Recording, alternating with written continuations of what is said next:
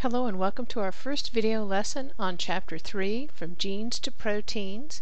In this lesson we'll be considering briefly the structure of nucleotides and the basic structure of DNA.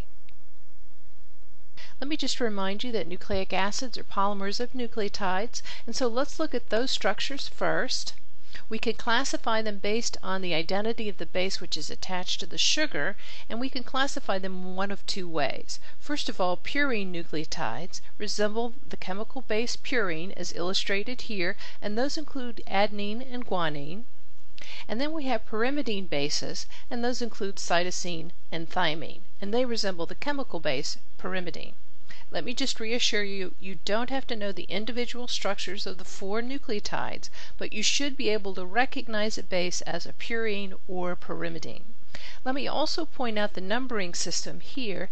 As you can see on the far right, it's a very simple numbering system. We number those atoms with whole integers just to indicate the number that of the atom that we're referring to in the base. There's one difference between DNA and RNA as far as the base. In DNA, there's a thymine base. In RNA, that is replaced with uracil. Of course, the major difference between DNA and RNA has to do with the identity of the sugar to which they're attached.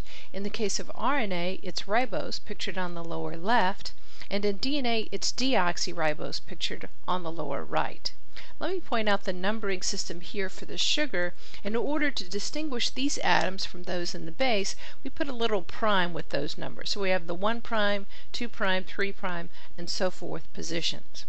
Notice for ribose, that's part of RNA, we have a 2' OH, whereas in DNA, we're missing an oxygen at that 2' position, and that's why it's called deoxyribose.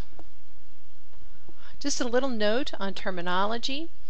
Recall that nucleosides are sugars with bases attached but with no phosphates. As we start to add one or more phosphates, those nucleosides become nucleotides.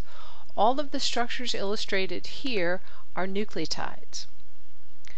On notation, we say that CTP is a nucleotide triphosphate, or an NTP. That is, it's a ribose sugar, an oxy sugar. However, if it's a deoxy version, we put a small d in front of it and call that a dNTP. All of the ones illustrated here are NTPs. Notice we have guanosine diphosphate, so we say that that is a nucleoside diphosphate. That is to say, it's a nucleoside to which two phosphates have been added. CTP at the bottom of the screen is a nucleoside triphosphate. Both of these are nucleotides.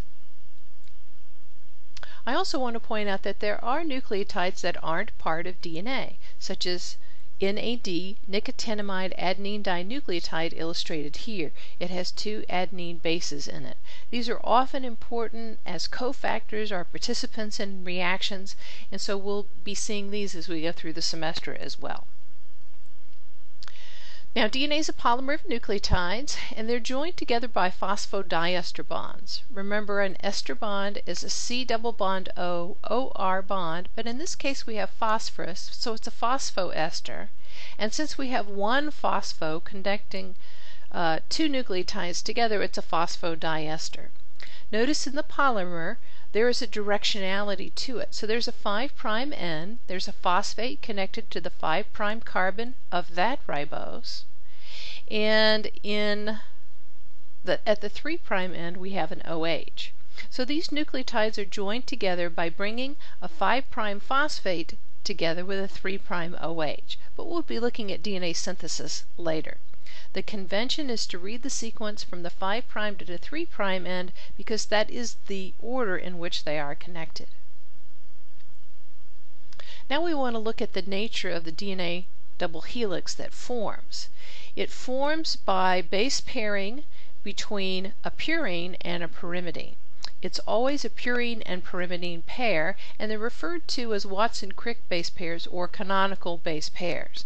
So here we have adenine base pairing with thymine, and that is to say we have hydrogen bonds that are connecting them. Remember, the dotted highlighted line indicates a hydrogen bond. In the case of A and T base pairs, we have two hydrogen bonds, and in the case of G and C, we have three hydrogen bonds. You'll notice though, since it's always a purine and pyrimidine, the dimensions of those structures are always the same. It's about 11 angstroms.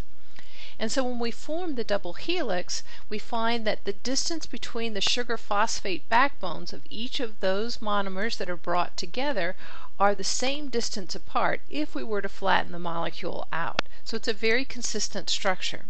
However, of course, actually there's a twist to the DNA. It's not a flat structure, and so we want to look a little bit more at that.